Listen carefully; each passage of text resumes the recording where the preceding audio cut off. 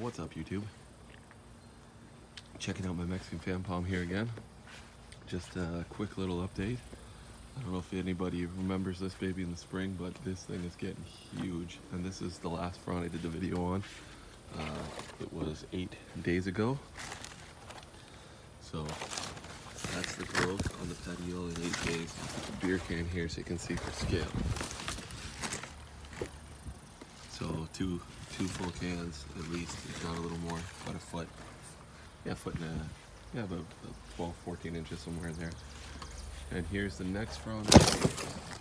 You can see the petiole right there. Right, stab myself. So you can see how much this crown has really grown. All these leaves, almost all of them are from this year. This one was one of the original ones. This right here, where is it? There was only like 2 leaves on. So this was the first leaf. This one right here is the first leaf out in the spring. So you have 1, 2, 3, 4, 5, 6, 7, 8, 9 leaves right now. And it's working on its 10th. So, and the trunk has expanded a lot more too. You can really see it there. And here's a close look underneath like this. Just looking great. Beautiful day today. It's about it's 29 right now. It's I don't know, 6 o'clock, 7 o'clock at night. 6 o'clock, I think. Yeah, 6.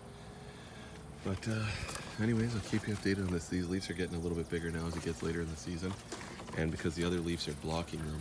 The first ones are always the smallest in the spring because the sun comes up over here and then they come down, and they get just shined right on the spear, as opposed to now they have a little bit of shade from the other leaves around them.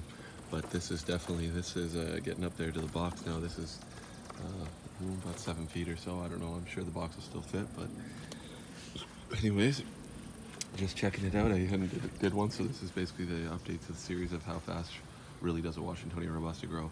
I don't know why it slowed down. That leaf there took 7 days, so I'm not sure exactly why. The other one was 4, that one's 7. I'll check. I didn't measure them yet.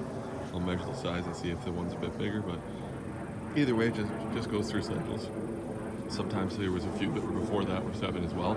Might have been a bit of heat, it's been extra hot, so maybe it needed that water. Maybe it used up the fertilizer because I just reapplied it. So you can see it there now. I just reapplied the fertilizer yesterday. So, and we'll see if that speeds it up again. Anyways, thanks for watching. Later.